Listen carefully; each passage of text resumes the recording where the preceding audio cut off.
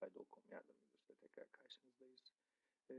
Bugün size Facebook'un 2014 yılında en çok oynanan oyunlarından, en zevkli oyunlarından birisi olan Tron Rush hakkında bilgi vereceğiz. İlk önce Tron Rush,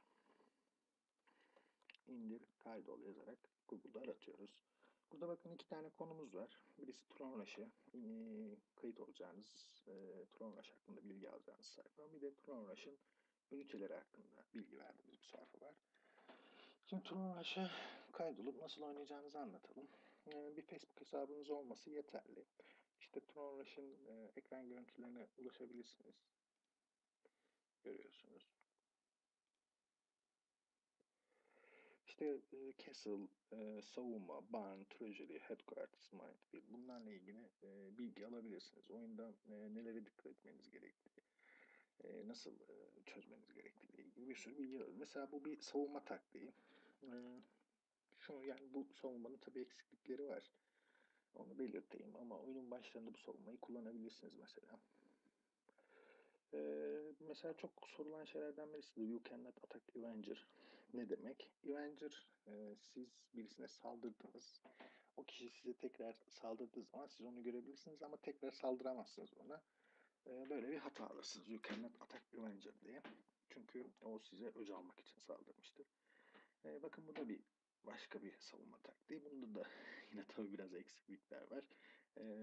Nasıl bir eksiklik? Çok merkezde bulunduğu için mesela meteorla saldırıp bunları yıkıp ondan sonra da kuşlarla gelip sizi yok edebilirler. E, Oyuna işte buradan kaydolup oynayabilirsiniz. Üniteler hakkında da bilgi alabileceğiniz yine şuradan bunları kullanarak bilgi alabilirsiniz. Oyun gerçekten zevkli bir oyun. Benden size tavsiye olarak hani yükselmek istiyorsanız, puan biriktirmek istiyorsanız oynayan oyunculara ilk başlarda saldırmayın. Hatta hiçbir zaman saldırmayın.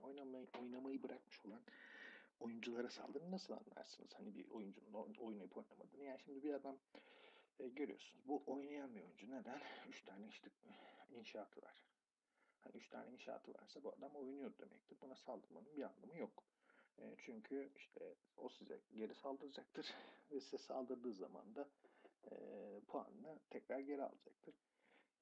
Ama hani çok fazla altına ya da işte food'a ihtiyacınız vardır. O zaman tabii bu mesela 1 milyon food, 1 milyon altın var. Evet, buna saldırıp food'un altını alabilirsiniz. Tabii orada bir yöntem.